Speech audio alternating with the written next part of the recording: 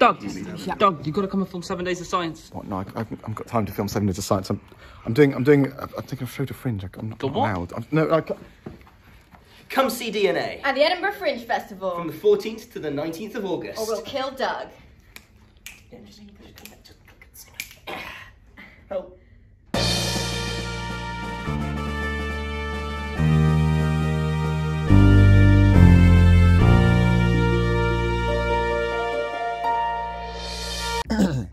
Sorry about that. Starting off the news this week, physicists at CERN have used data from the Large Hadron Collider, or LHC, to calculate the mass of the Higgs boson to a greater accuracy than ever before. Unlike many other particles of the cosmos, there is nothing in the standard model of physics that gives us a figure for the mass of Higgs boson. Higgs boson is so important because it helps solve a problem physicists had in some of the early stages of understanding quantum physics and how the fundamental forces, specifically weak nuclear force, work in our universe. The official discovery of the particle was at the LHC early last decade, whereas its existence was theorized in the 1960s. The confirmation of its existence has been a massive moment in recent discoveries in physics and was a major goal of the LHC. There is still a lot we don't know about the Higgs boson particle, and determining its mass is another step in allowing us to have a clearer understanding of the fundamental forces. The measurement was taken from the results of 2 different experiments, both analysing its decay into 2 different elementary particles. One was of its decay into 2 high-energy photons, and the other decayed into 4 leptons. Physicists can now tell the mass of the Higgs boson within a 0.09% precision, using both of these datasets. It's another important step into understanding the many mysteries that surround the building blocks of our universe.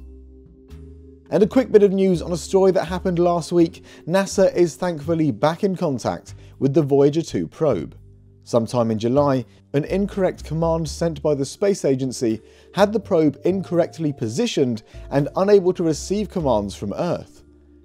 It was originally expected that the probe would get back in contact with Earth sometime in October, but a powerful signal, described as an interstellar shout, managed to reach the probe and correct its orientation to restore communication to Earth. Of course, they took over a day and a half to find out whether the signal had worked, as Voyager 2 is so far away from Earth, billions of miles. Good news for our interstellar hopes then, which are due to run out of power sometime after 2025. And in the paleontology news this week, we've got a very interesting new paper finding that a relative of ichthyosaurs which lived during the Triassic was a filter feeder like modern baleen whales. Hupehsuchus is a basal ichthyosauromorph, meaning it's a member of the lineage leading to ichthyosaurs, but is not a true ichthyosaur itself, and it's known from a few fossils found in China that date to the early Triassic. Since it was named back in 1972, there has been quite a lot of debate over its diet, but now 2 newly described specimens have revealed a lot more of its skull anatomy and show something very intriguing. Applying a morphometric analysis to the skulls and comparing them to many other animals, paleontologists have found a great deal of convergence between Hupehsuchus and modern-day filter-feeding baleen whales. Teeth are completely absent in the reptile, the upper jaws are unfused, a space is present between the premaxillary bones, and certain grooves are present along the jaw margins, just like baleen whales. The space and the unfused bones would have enabled Hupehsuchus to expand its buccal cavity, one of the main requirements for filter feeding with the mouth, as it allows it to take in a lot of water.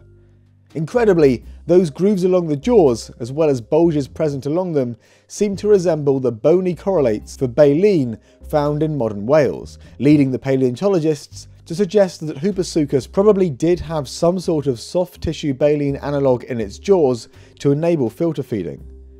No such soft tissues are preserved in the fossils, unfortunately, but the presence of these grooves and bulges is very good evidence that they were there.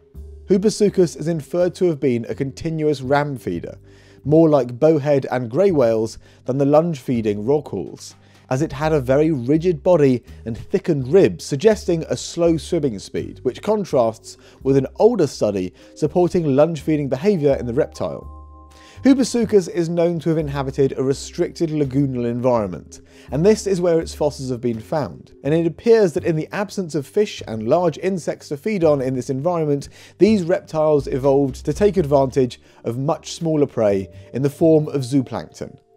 This is an absolutely fascinating discovery, showing how reptile lineages were recovering from the Great Dying at the end of the Permian and adapting to all kinds of different niches. Also in the paleontology news this week is the amazing discovery of the oldest ever free-swimming jellyfish fossil.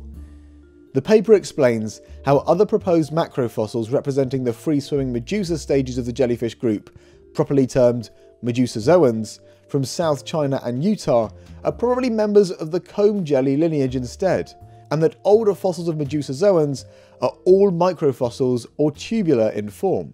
So this new species from the famous Cambrian-aged Burgess Shale of British Columbia is now the oldest known definite macroscopic example of a jellyfish Medusa stage.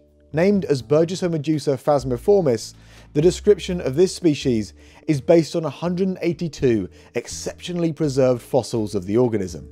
The jellyfish have umbrellas that are cuboidal in shape and possess more than 90 tentacles that are quite short and described as finger-like.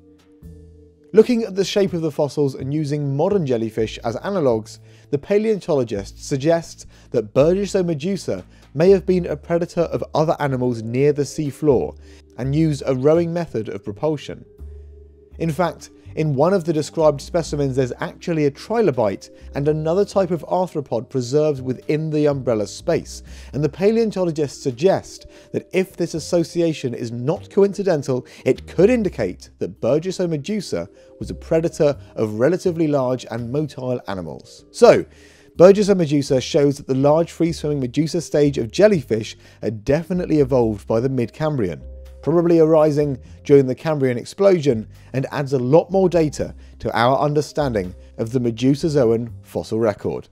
That's it from us this week. Do come along to see the show I'm starring in at the Edinburgh Fringe Festival if you can.